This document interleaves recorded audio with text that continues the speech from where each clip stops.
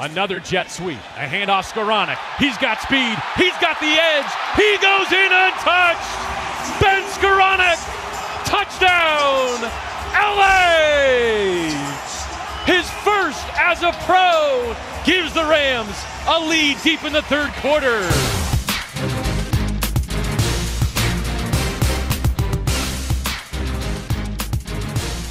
Hello and welcome to Rams Revealed. I'm your host, JB Long. Los Angeles beating Carolina to get to the bye at 3-3, and our guest is a second-year pro receiver Ben Skowronek, fresh off his first career touchdown, the go-ahead score deep in the third quarter to help the Rams to victory. Thanks for being here, Ben. Thanks for having me. It's your second go-round on the podcast. We encourage our audience to go back to 2021 for a lot more of your personal story, including your connection to Trent Green, but let's get to the present day. And your first NFL touchdown. It's our NFL All Day play of the game. We've never led with this sponsorship before, even though the show is sponsored by NFL All Day.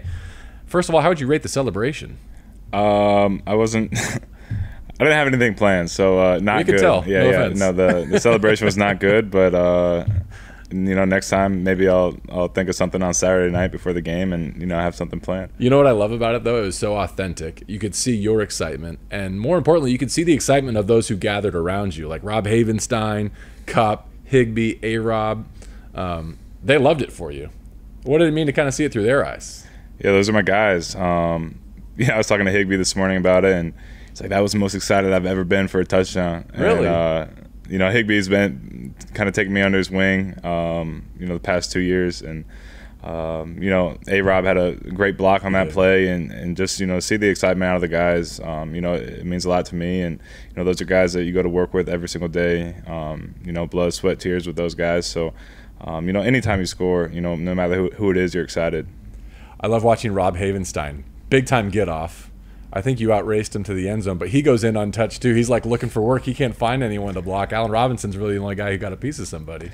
Yeah, he got off good, and it was man-to-man coverage, and Allen was able to take two and just let me get to the edge and get to the end zone.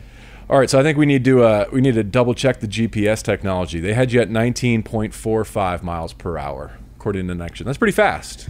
It's top 8 on the team this year in terms of ball carrier speed. Yeah, I've run faster. You have run faster. I've run faster, but it was only I wasn't able to open up too much, so maybe down the road I can hit 20, 21. You know what it reminded us of though? November 27th, 2020.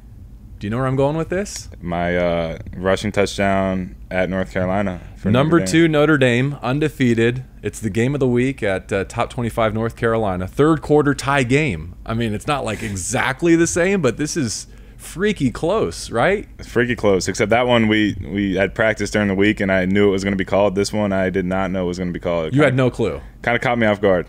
Wait, so when's the last time you repped this play that you scored on? We've repped it in practice, but we had a couple guys not practice this week, so I didn't know it was going to be in that personnel group. The Notre Dame play I knew was going to be called for sure. So the other thing that's familiar to me about that win over North Carolina, Kyron Williams scored 3 times in that game. Oh yeah, he also had LeBron shout him out after that game. Did he really? He had LeBron. What'd he say?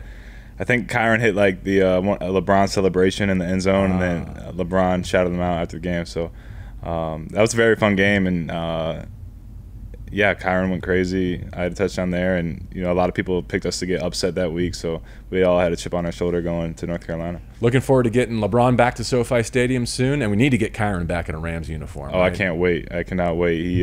Rams fans are going to love him. The energy, the juice he brings. He was killing it in the preseason when he came back from his first injury. Then, unfortunately, his maybe first or second play of his NFL career, he got hurt again. But, he's the type of kid. He's a fighter. He's going to come back stronger, and he's going to be a great pro for years to come. By the way, I think 20 miles per hour on that run at North Carolina. To your point about you've been faster, yeah, even with the ball in your hand, I think that one you topped out. Uh-oh. That was good. Where's the football going? Speaking of celebrations, you didn't let it go. You didn't let it out of your grasp. You have to keep the first one. That was wise. Everyone told me, you got to keep your first touchdown. And, we've had some plays up, past few weeks. And, guys like Higbee or Cup or someone's like, you got to keep the first touchdown. Don't give that ball away. I think even Coach Yarber, the receiver coach, I think he's mentioned that to me. So, Yeah, I wasn't gonna let that one up. Gave it to Berg, our equipment guy, and they'll get it all taken care of for me. So Ben, when you say we had some plays up, it seems like there were some looks that you might have found your way to the end zone on that your teammates were anticipating. Am I reading that correctly? Every Friday we have red zone install, and you know when there's plays in where you have a shot to score, and maybe we'll have a kill it at the line of scrimmage if it's not the right look or something like that. So, but this game I didn't necessarily expect to score. There's been some games in the past where I'm like, oh, we got this play up, and it's great one where I might get in the end zone here. Receiving touchdown next. It's still there on the to-do list. That's right. Will you enjoy that one as much or more, you think? Every touchdown I'll enjoy, I guess, but a receiving one will be nice. But however I can get in the end zone, will be great. Yeah. All right. Granted, it was the Panthers who are in a disrupted state. Let's just call it what it is. But what does that mean for your team to get that victory, to get to 3-3 going into your bye? I think it means a lot. We had a tough couple of weeks back to back, and to go into the bye week, with a win, is always great. And every NFL game is a tough game. You look at guys, they have great players, and on their side, we have great players on our side. To win in the NFL is hard. I know you do this podcast with Coach McVay, and that's been a message he has. So, every single Sunday, Monday, Thursday, whenever you play, you're playing against great players who are at the top of their industry and what they do. So, it's hard to win in the NFL, and to come out with a W is you can never take it for granted. You're a big fan of the McVay show? You watch? I don't watch, but I know it's probably something he says. Thought we had something there. Sorry I didn't offer you a cup of coffee, by the way. You don't mind, do you? How many have you had so far today? I had a dirty chai tea latte. Say it again? A dirty chai tea latte. That's your go-to Starbucks? That was my first time ever getting it. Oh, okay. It was good. And how many stars? Give it like a out of what? 5? 5. I'll give it like a 3.8, 3.9. Well, that's specific. What's your go-to? Like, what's your regular Monday morning?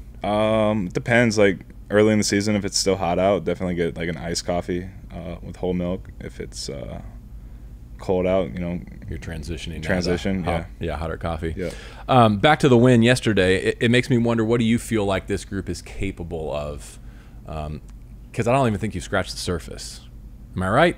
I think we have not seen 4 quarters of Rams football yet this season, have we? You're totally spot on. Even watching the film this morning, we got a lot of work to do. There's plays that we left out there that we need to, quite frankly, just be better. And we practice hard, all week and stuff like that. But I think we're just scratching the surface, and we're getting some guys coming back from injury and stuff like that. And I'm really excited to see where we go as a team.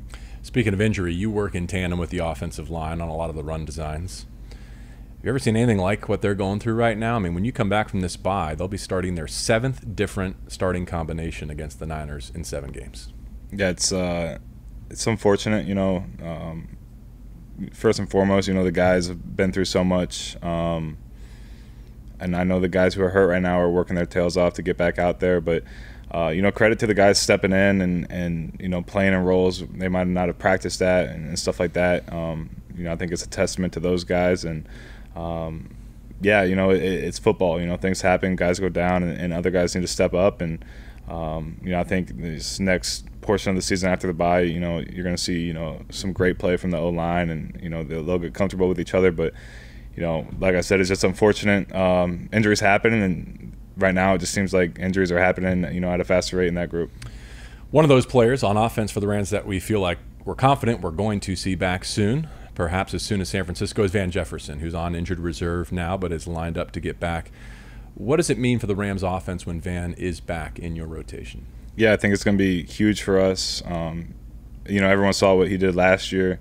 He's a great athlete, super fast, and I think he's going to be able to stretch the field for us, do a lot for our passing game, running game. He's a great player, and he's one of those guys who I mentioned, he's not O-lineman, but he's been working his tail off to get back, and I don't know when it's going to be. I'm not in those meetings or anything, but I hope it's soon, because he's a tremendous player and he's really going to help our team out. What about what it means for you and your opportunities, given the role that you've carved out in this offense? Yeah, that's going to be up to Coach McVay and stuff, but whatever role I'm given, just going to go out there and play as hard as I can and do my job to the best of my ability. Good answer. Very diplomatic. Wasn't expecting any different. But with the 49ers back in your sights again on the other side of the bye, I was reminded this morning about how Deebo Samuel called himself a wide back. And I thought, sitting down with you, we need to settle on a name for your role in this offense. I'm going to suggest, I'm not proud of this, I'm going to suggest full Seaver. Full Seaver. Does that work for you?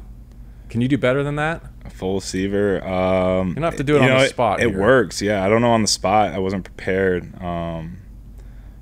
Full Seaver. Let me ask you a few other questions, and if you come to something that you like by the end of the show, feel free to pitch it back to me. We'll see what the listeners have too. Maybe they can tweet suggestions to add. Full Seaver is the nominee to beat. Yep. Before that Falcons game, though, take us kind of inside the facility. How does it happen, reliving the sequence of events where Sean McVay comes to you with this idea? Yeah, I show up. I get here, pretty early in the mornings.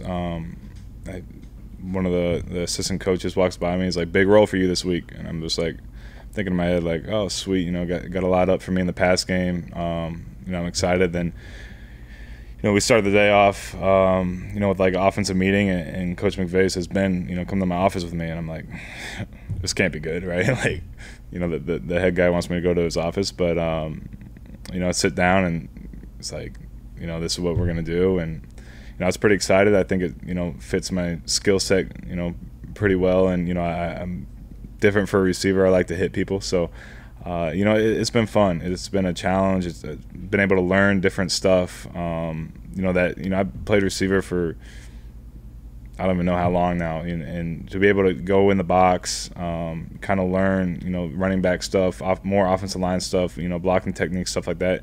It's been fun. It's been, quite a challenge, but it's something that, I enjoy doing. I'm glad that assistant hinted at a big role for you, because otherwise if Sean calls you into his office and you have nothing to preface it, your heart's probably skipping a beat, right? Yeah, in this industry, you never know. So I was like, oh. I don't think you had done anything wrong to that point. Yeah. Not playing teams anymore. Do you miss the kicking game? Oh yeah, I really enjoyed that last year. That was some of the most fun I've ever had playing football. Special teams is you can run fast, hit people. I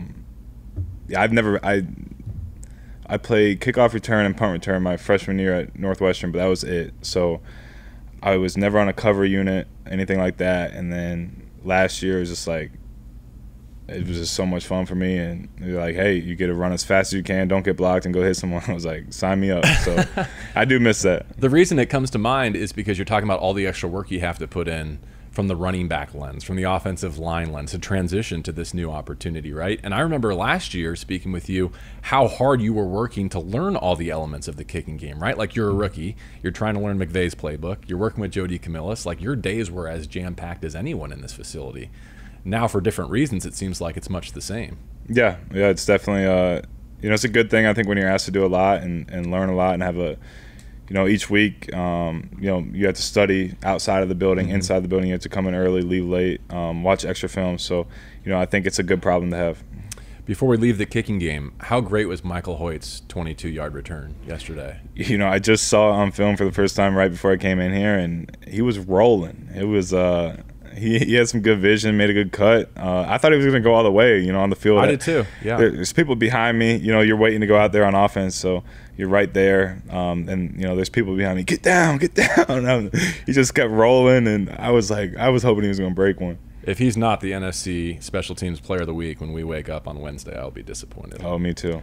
I hope you don't mind me asking, but, I've seriously never seen a fan base do a 180 on an individual like I think the Rams have for you, right? I don't know how much of it you were aware of, but, they got on you a little bit last year. And I defended you. I think we had this conversation. I didn't think it was fair for a 7th-round rookie who was thrust in a difficult spot to be taking any of that. Now you're their folk hero. How aware of that are you, and where do you stand with that? It is what it is. Last year, there's some plays that, I definitely would want back, and I was just kind of thrown in the fire, and I think it made me who I am today. But I kind of let go of social media and all that stuff, yeah. and I don't pay attention to it too much. I just come in every single day and get to work, and all that extra noise is just noise. It really doesn't really do anything. I think it can affect people if people let it affect them, and for me it was kind of before I like got off it was extra motivation. You know, I just wanted, you know, to get back to work and you know, prove people wrong, prove myself right. You know, it was, I probably can't say the F word, but it was like, you know, F them. Just get to work. And you know, this off season, I don't know if I've ever had a better off season. You know, with my workouts, diet, you know, every single thing. You know, just working on my game. So you know, that's just all extra noise to answer your question. And you know, it's fans are great, but at the same time, you know, they're not in here with you, you know, practicing. They don't really understand what we go through day in and day out. Mm-hmm. If that vocal minority was to issue an apology, like what form would you like that to take? Are you thinking like a note, a song, flowers? Like what would make things right with those who misread your contributions to the Rams in year one? You know, I'm good. I don't need an apology, but you know, my Venmo. No, I'm just playing. Great answer. That was almost the first spit take in Rams Revealed history. What are your plans for the bye week? Get my body back. You know, obviously playing, you know, some fullback, playing a lot on offense, receiver, taking some hits here and there. So really just rest, recover, and we got a lot of season left. So, you know, you don't want to go travel too much or do anything, but definitely you want to step away, refresh your mind, and definitely refresh your body. So I'm just going to stick around the area, and, you know, it's Southern California. You know, we play in the best place you can play. So just hang out here. No offense back home in Fort Wayne, Indiana, but there's not much for me back there, you know, on the bye week. So just stick around here and enjoy the sun and just relax. Fort Wayne's no Mishawaka, by the way. It's better than that. Yeah, Fort Wayne's a good spot, but I can't. It's too far a flight. Can't go back. We'll revisit some Notre Dame stuff in just a second. But knowing what's on the other side of the bye week, I wonder how it sharpens your focus, because that next game at SoFi will inevitably be for control of the NFC West. Where are you with the rivalry with the 49ers?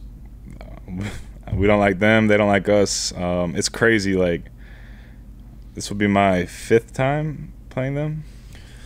3 last year, including the NFC Championship. Yep. 5 times and 20-some career games. So there's definitely bad blood. You kind of start getting to know the people across from you, and you know, just want to win. That's all. You know, we, like I said, we don't like them. They don't like us. It's a physical game, and you know, they got the best of us last time. But you know, we watched the tape. We're excited to get back out there and get to work and just compete, man. I think every single person in this building just wants, you know, that opportunity to get back out there. We have a bad taste in our mouth from that one. Yeah. Where does that NFC Championship game rank for you among your favorite athletic moments? Definitely up there. That was a crazy environment. You know, it's just something that, one of those games, you know, it was like crazy. You know, I'm fortunate to play, you know, in a handful of big games throughout my career, but that was definitely up there. All right, we'll finish this edition of Rams Revealed as we always do with 3 and Out. It's our weekly segment with 3 final questions for our guest, Ben Skowronek. If you get all of them correct, you might remember I make a donation to the LA Rams Foundation on your behalf. No long division, don't worry. But my first question is, what's going on in South Bend right now? They'll figure it out. They'll figure it out. They got the right people there. Yeah. They got the right people there, and you know, I've gotten to know Coach Freeman, you know, a little bit, and you know, I think he's going to be a great coach for Notre Dame. And they got, like I said, they got the right people to figure it out. You know, I know nobody's quitting there, and yeah. 16-14 loss to Stanford last weekend. They're 3-3. UNLV next. Meantime, your other college stop, Northwestern, Ryan Field is getting a makeover, I saw. Some $480 million. Oh, yeah, it's going to be awesome. Some are calling it the house that Ben Skowronek built. Definitely not. It's going to be the house that Pat Ryan built. He's a big philanthropist. I can't say that word. Philanthropist? Yeah, that's what I was looking for. You know, great guy. He's done a lot of great things for that community, and this is going to be the next great thing he does. Don't forget, you got to help me with Full Seaver. That's right. Up there, yeah. You got him. All right, so we talked about college stuff. Let's go to question number 2 on 3 and Out. What is your hottest take on the Halloween season? Do you have any strong Halloween opinions? Overrated. Same. Yeah, not a big Halloween guy. I'm a big, like, Thanksgiving guy, though. Don't get me wrong. But Halloween is kind of like there. Me too. Halloween, like, way down my list, maybe last. But why does it get like a full month now? That's my question. I mean, it's like 2 months. You know, you see those Halloween stores going up. You know, you go get groceries, and then it's like, boom, Halloween store. It's like, it's August. And my neighbors are disgusting. like with just the vile death and darkness that we have to wake up to every day. Like, can we get on with the Christmas lights already? Right. Is where I'm or at get that. some like turkeys out there or something. It's better than a whole month, like 1/12 of our calendar being devoted to this nonsense. And like pumpkins are like cool, but like the skeletons, all that, it's like, it's just Fall Fest, maybe 2 weeks, fine. But 2 months is too much. I knew I liked you, Ben. This is why you've been I've been Team Skowronek ever since training camp of 2021. Final question here on 3 and Out. I'm going to the bullpen here. You might remember Ricky Hollywood from such smash hits as Ricky's Ram Jam, and also the kickoff luncheon that we had a couple weeks ago. Ben Skowronek was expecting the folks from Allo to sit down with him before we went to Cincinnati, right? Yeah. And maybe hook him up with some free gear.